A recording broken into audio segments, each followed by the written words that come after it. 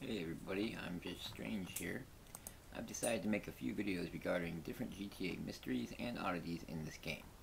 Now officially, this isn't a Mount Chiliad mural video, but more or less a look at this, look at that type of video. Today I'll be showing a billboard and a mural brought to my attention by Trippy Commentaries in a video he did a few days ago. Now if you look at the billboard, you'll see a watch on the right hand side with the time 10:10. And if you look to the bottom left, you will see what looks like to be a smiley face or perhaps a flux capacitor from Back to the Future. Now as I fly past the mural here, you'll see a sign in the mural that looks like the same symbol from the Arcadia building. As I fly towards the Arcadia building, you will notice as I get closer, the same symbol is there.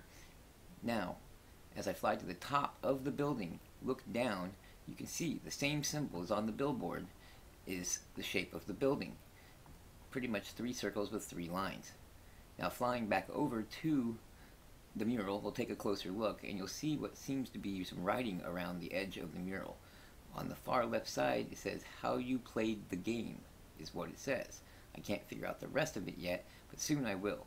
Thank you for taking the time out of your day to watch this video, and as always, stay strange.